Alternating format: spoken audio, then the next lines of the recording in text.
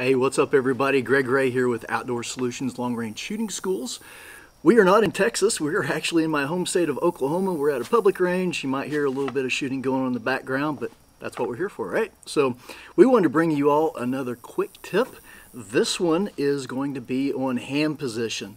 So whenever we're teaching our classes, whenever we start getting into our dry fire drills, one of the first things that we run into is how people are gripping the gun. So before we get into that, and I'll show you what we teach in our classes, there's obviously a lot of different style of rifles out there. We're primarily dealing with hunting rifles, but even in hunting rifles, there are still a lot of different styles. So this first one that I have here is the Springfield Waypoint.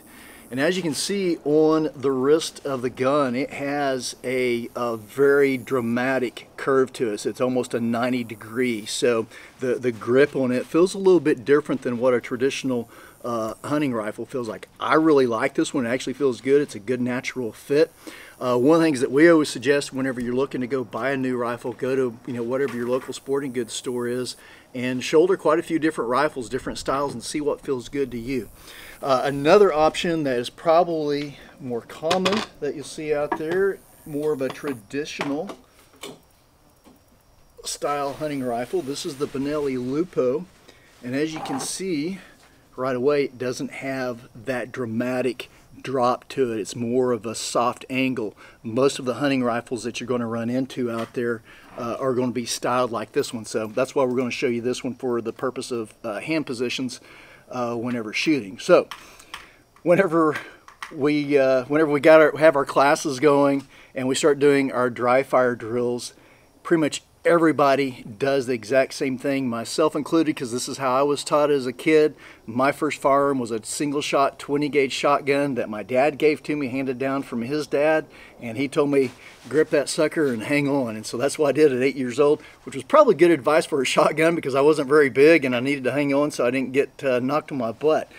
But whenever we're talking about a precision rifle, you pretty much want to do the 180 of that. So here's what we teach in the class. Instead of doing the gorilla grip and white knuckling it, we won't have you do something a little bit different. And actually, I'll back up here. The reason we don't want you to do a full grip, you're putting a lot of energy into the gun. The more energy that you put in the gun, the more inconsistent that you're going to be, and the more likelihood of not getting good tight groups or possibly even a miss on a wild game animal.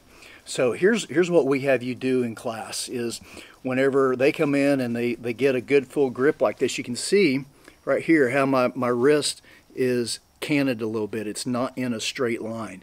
So there's a very simple fix of that. We have you take these three fingers, they just go around the wrist of the gun, and instead of folding my thumb over, I'm now bringing it straight in line. So now you can see I have a nice straight line here with my thumb and my wrist.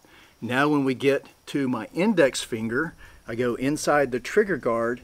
Everything is in a really nice straight line. So what that prevents me from doing, if I have that full grip and I go back to that angle, guess what I'm more than likely going to do? I'm going to pull the trigger at an angle. You start pulling at an angle, most right-handed shooters are going to either pull, or actually whenever they pull, their muzzle is going to go to the left, and most of your shots are going to be to the left, and it'll be the opposite for a left-handed shooter. So to fix that, to counter that, we just put our thumb in a line. Now my finger's in a straight line, and now I can start applying pressure to the trigger and squeeze straight back, pull straight back. There's a lot of different terminology.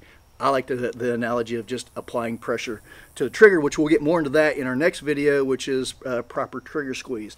But next time that you go to the range, give that a try. Again, just use these three fingers, and you're just applying light but firm pressure. You're not white knuckling it, but you're hanging on to the gun.